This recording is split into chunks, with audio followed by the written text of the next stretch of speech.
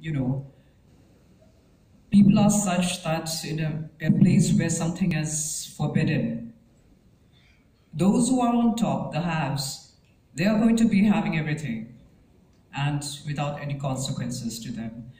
And what happens is that the have-nots, the people who don't have money or connections, but they still want drinks, they are the ones who get caught and thrown in jails and fined and penalized and whatnot. So anyway, that used to be the case. So I wrote this poem. It's not exactly about prohibition as such, but it's one of the things.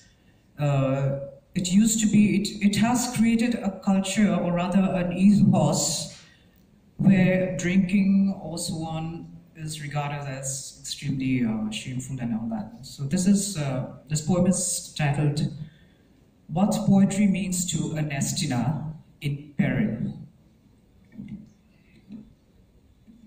What should poetry mean to a woman in the hills? What should poetry mean to a woman in the hills? As she sits one long sloping summer evening in Patria, Isol, her head cramped with contrary winds, pistolling the clever stars that seem to say, ignoring the problem will not make it go away. So what if Ernestina is not a name at all, not even a corruption, less than a monument?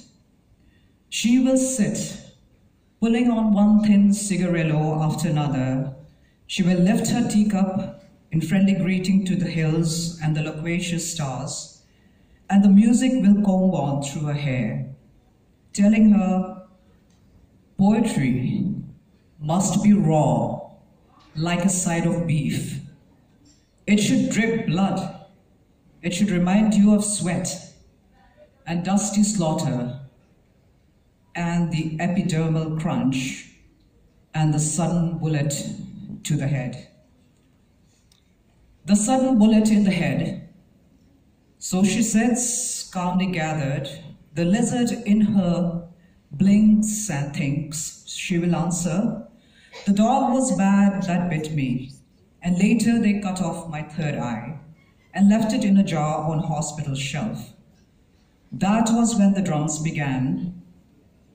Since then, I have met the patron saint of sots and circuses, who used to stand in every corner until the police chased her down and she jumped into a taxi.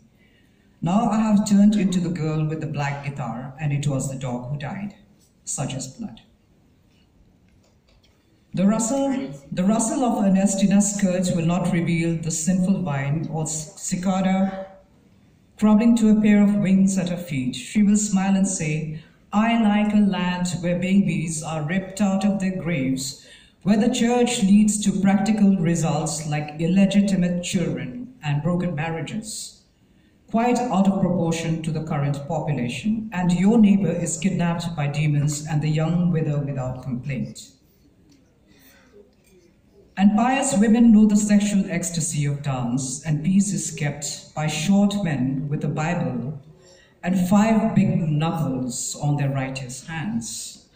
Religion has made drunks of us all. We are killing ourselves. I like an incestuous land. Stars, be silent. Let Ernestina speak. So what if the roses are in disarray? She will rise with a look of terror, too real to be comical. The conspiracy in the greenhouse and the committee of good women, they have marked her down. They're coming. They're coming. We have been bombed silly out of our minds. Waiter, bring me something cold to drink. Somewhere there is a desert waiting for me, and someday I will walk into it. That's me.